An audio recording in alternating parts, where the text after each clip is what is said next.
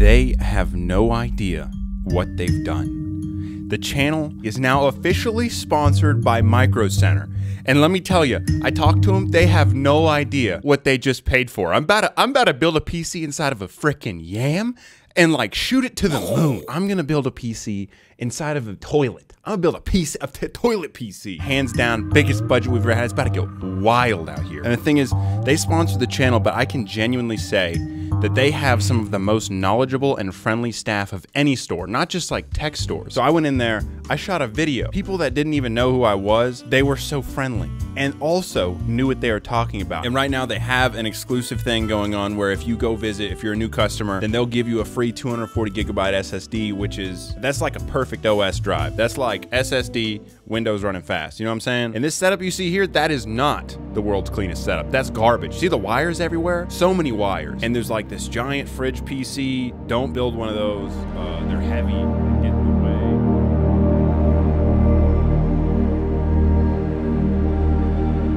When I was like 13, 14 years old, I thought it was really funny to prop the mustard up in the refrigerator in such a way that when the next person opened the refrigerator door, the mustard would fall out on them and then hit the ground. And, well, I just thought it was funny. What a turd kid, right?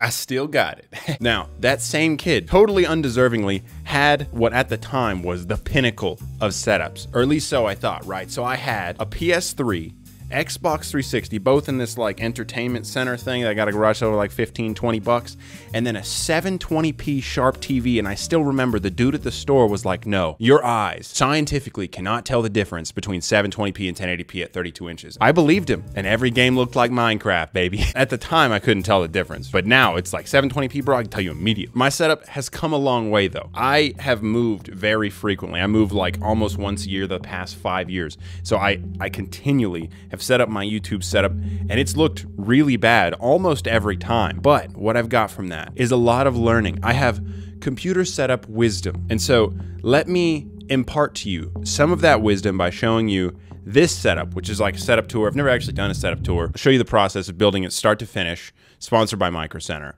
First things first, we need to tear down the old setup. Now the room has a ton of reverb.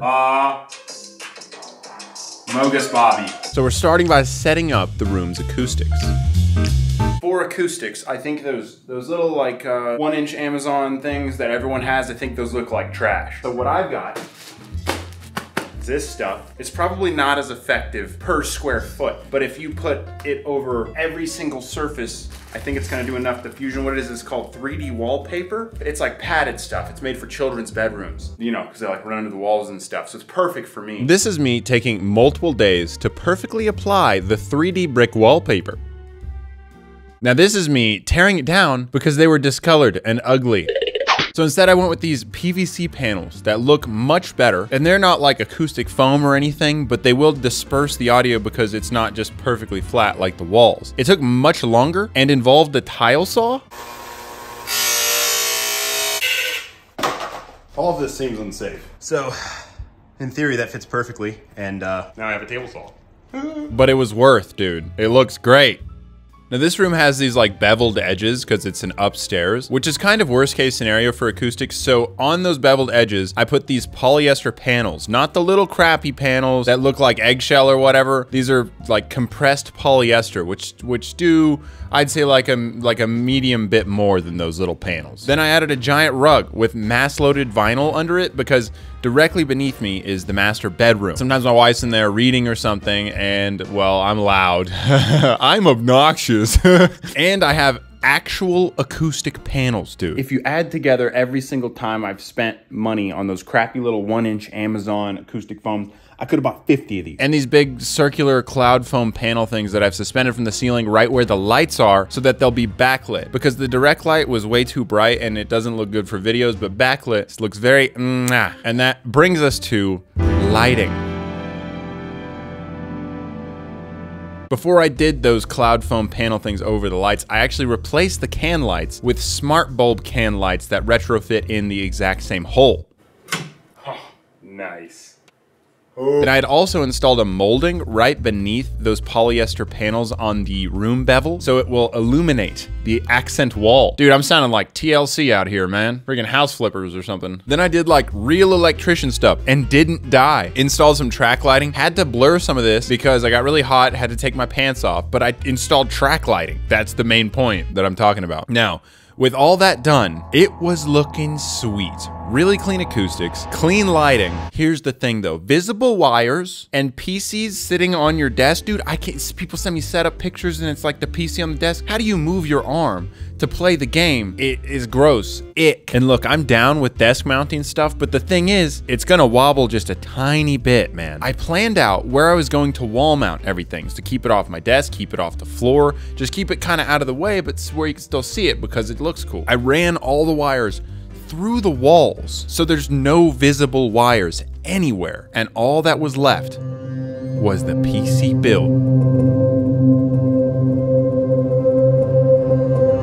So just about everything that you see was provided by Micro Center or is available at Micro Center, just because of how ridiculously large their inventory is. That is a heavy man. And this is also co-sponsored by AMD, who so graciously offered me a Liquid Devil 6900 XT. Everyone I know is gaming at 1440p, and technically, this card has the highest FPS right now for most games in 1440p, so nice. Didn't realize that. And also I didn't realize it's actually been years since I could just build a PC exactly the way I want it without any time constraints or, you know, being a toaster or something weird. And man, did I enjoy it.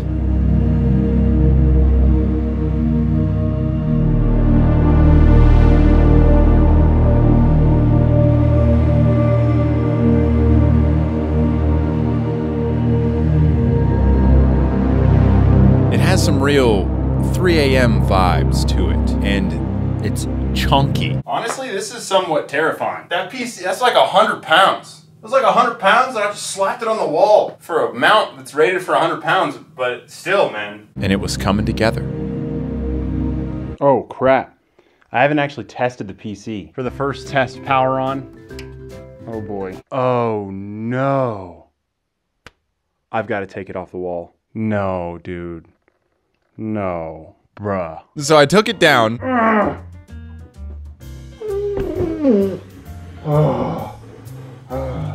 Test your computer before you wall mount it. And after like 2 hours of troubleshooting, I barely mustered the strength to get it back up there. Did it. Babe, say something.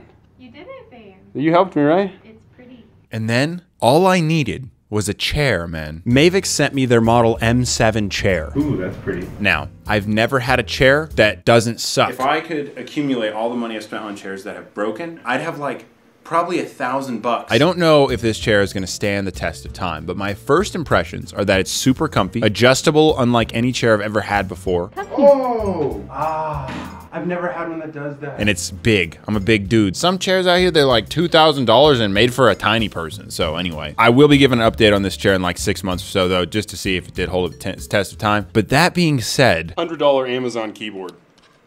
It is what it is. It was all finished.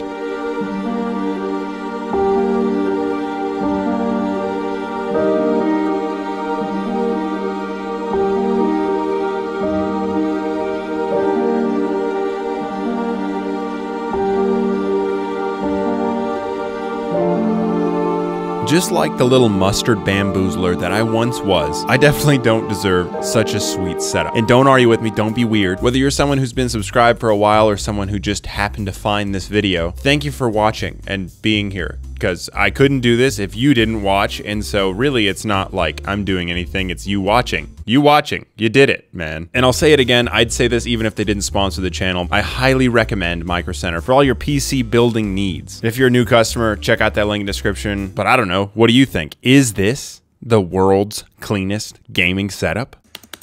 All right, and we're back. We're installing Desktop Goose. Oh, there he is! Yes! Hold on. How many geese can I open? He's pulling something in. They're bringing their friends.